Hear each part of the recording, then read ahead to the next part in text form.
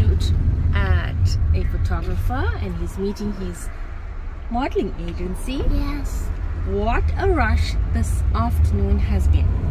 So Craig, Lae'l and I are in 3 different parts of the city during the day, and we needed to meet with the agency and the photographer in another part of the city at 5 o'clock, and it's rush hour, and my cab, well, my phone wasn't loading so that I could call a cab to get home on time, to pick Lae'l up, to get to the photographer on time. But we made it. We were in the cab on our way. Yes? Yes. Lae'l, how do you feel? I feel good. You feel good? Look how he's looking. He's got a suit and boot, white shoes. He looks amazing. Are you gonna have fun today? Yes? Yes. Okay, so everyone stay connected to check out how Lae'l's photo shoot is gonna go. Please, come sit here, baby.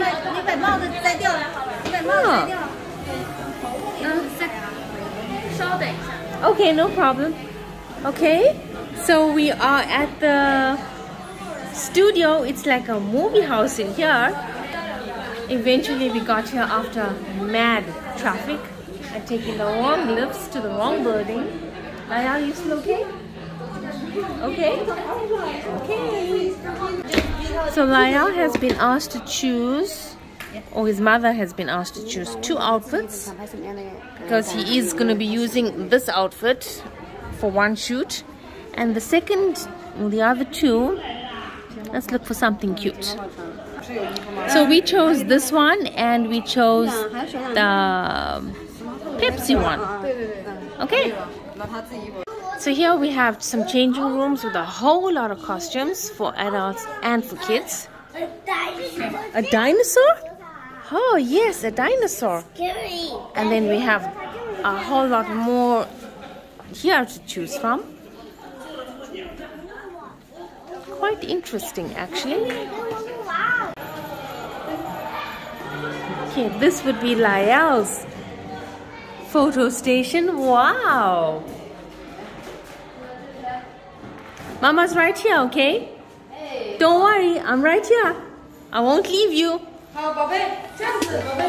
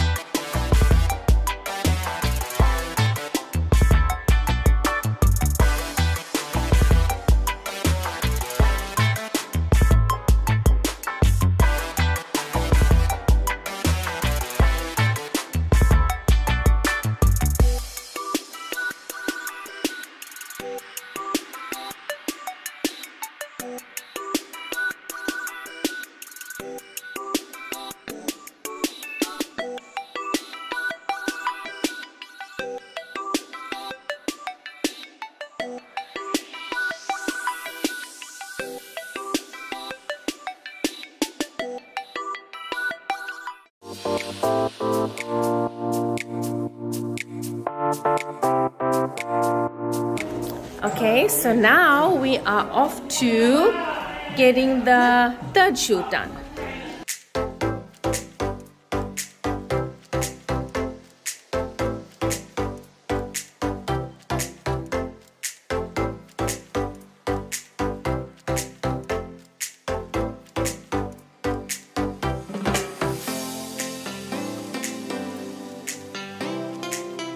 Next said, wow, look at this.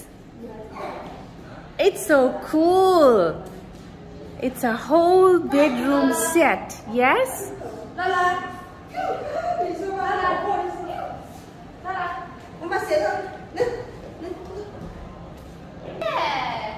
Have some fun now, okay? What's that? It's a deer? Not now.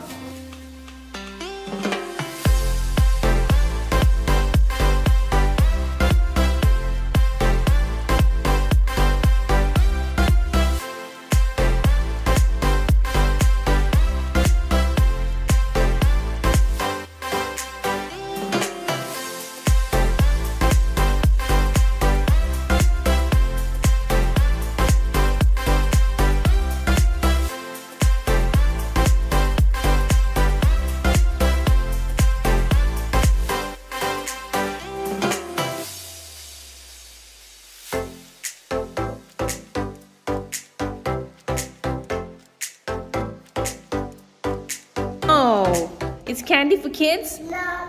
How about lollipops for kids? No. No. This way, baby. Go, go, go. And that was Lae'l's photo shoot, a professional photo shoot. At the age of 3, he's already on some Chinese sites. And he hasn't even left the building. So let's just talk about our trip going back home. Craig's not with us because he's unavailable. I had to stay home and cook dinner. So after the shoot, this is what happened. I called a cab and the cab couldn't stop at the spot, at my pickup spot, because it was rush hour traffic and it was a bus stop and I don't know this part of town. So I looked around and I can't speak to the driver because we're just not getting the message clear. So I found a pedestrian and I stopped her, and good thing she speaks excellent English. I asked her to speak to the driver and he said he cannot stop wherever he's supposed to pick me up from because traffic and bus stop, and it's not gonna work. So she says, okay, it's understandable, but we need to move to a spot where the DDs can actually stop. It's rush hour and the traffic is crazy. So we call another cab, and after we get to the next point, and then he cancels on us because he cannot find us. So we walk further on to another complex, and by this time it's like already what, 40 minutes or so that we're trying to get a cab, and we don't know which side of the roads to stop at. So at the traffic light I see a cab and his lights are green, and we get him to open his window, and this girl speaks to him and he is laughing. He says, no problem, where you going? And it's like, I don't know where I'm going. And I got this kid dressed in his suit in the middle of the road looking so snazzy, but like, I don't know where I'm going. All I know is I live in this district and I don't know what else to tell you. So I sent her my address on WeChat and she got it, and she gave the driver the directions, and he's like hysterical with laughter because this is like, I don't know. I think these are the first kind of passengers that he's ever picked up in his entire driving career. But let me just say, what an adventure. Having to run across the roads, and it's in a strange city, not knowing the language, not even knowing where we live. But all's good.